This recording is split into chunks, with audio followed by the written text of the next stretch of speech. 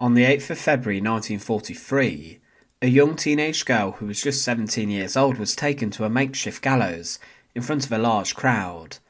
Lepa Radic had been condemned to death for resisting the German army during the Second World War, and she was a member of the Partisans. Her actions during the conflict were incredibly brave, as she defied those who occupied her homelands, and she fought alongside men who wanted to force the Germans and the Axis forces out of their land. The execution of Lepa Radic was a savage one, and it showed the brutality of the German forces and how they were more than comfortable with executing a teenage girl to send a message to others. Welcome to the Fortress. Today we look at the execution of Lepa Radic, and as always, to support our channel, please make sure to subscribe. Lepa Radic was born on the 19th of December 1925, and as a young girl she was exposed to communism through her family, and she eventually joined the Communist Party of Yugoslavia in 1941. She was just 15, and following the invasion of Yugoslavia, the Axis powers established the independent state of Croatia, which included Lepa's hometown and lands. She was arrested by the Ustasha in November 1941, however she managed to escape with her sister from prison, being helped by the Partisans, and then she joined up with the resistors.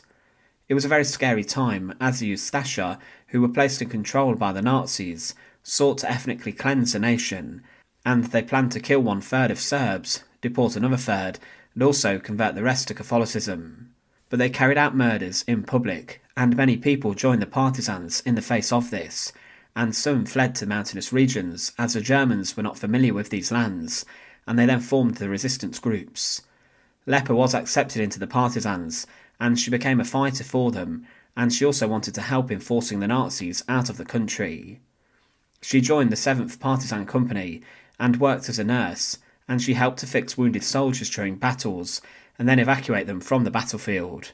She tried to recruit other teenagers and young people too, and carried out different sabotage missions under the noses of the Germans, and she also helped to obtain grain for the Partisans to provide food in the mountains. Lepa continued to work for the Partisans, but if they were caught they were usually subjected to very tough and brutal treatment at the hands of the Germans. They would be tortured and sometimes even executed in public to send a clear message to others not to join the resistance groups and to stay in submission. In January 1943, huge anti-partisan operations were launched in Lepa's region by the Germans, and during one battle at Neretva, she was involved in transporting injured and wounded people from the fighting to hospital and then also to shelter. She also helped to evacuate others and tried to rescue as many as she could, but this was very dangerous. But then in February 1943 the Partisans were up against it, as elite SS mountain divisions were sent in to fight them, and the fighting was ruthless and brutal. However, Lepa Radic was then captured by the Germans. She was involved in trying to protect 100 women and children who were caught up in the fighting in the region, and she was then seized while she was trying to help evacuate the others. However, Lepa would not go down without a fight. She tried to fight back, and she picked up a gun, and while she was facing the elite German soldiers, she fired this weapon at the enemy and emptied the clip into them. She then ran out of ammunition and was quickly apprehended by the Germans and was captured. What came next for the young teenage girl was barbaric, as she was tortured very roughly by the Germans. They wanted to know partisan movements and locations, and they wanted to know information about who was inside the group. But Lepa refused to give over anything to her enemies, and with this she was marked for execution by the Germans, as she was no use to them.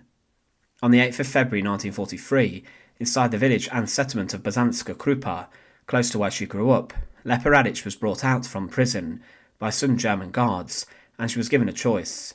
She was asked to hand over information, but she continued to refuse, and then an executioner led her up onto a box under a tree, where a noose had been passed over a large branch of the tree. She was yet again asked to give over information about resistance groups, but she continued to refuse. She was stood with the noose then around her neck, and she screamed to the crowd, "Long live the Communist Party and Partisans! Fight, people, for your freedom! Do not surrender to the evildoers! I will be killed, but there are those who will avenge me." The executioner gave her one last chance, but she said, "No, I am not a traitor of my people.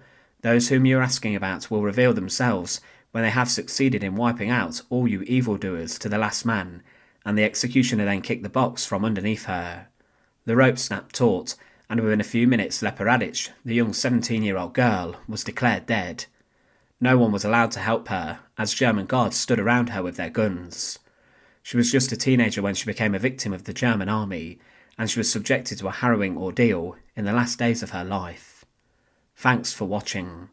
To support our channel, please make sure to subscribe, and once again, thank you so much for watching.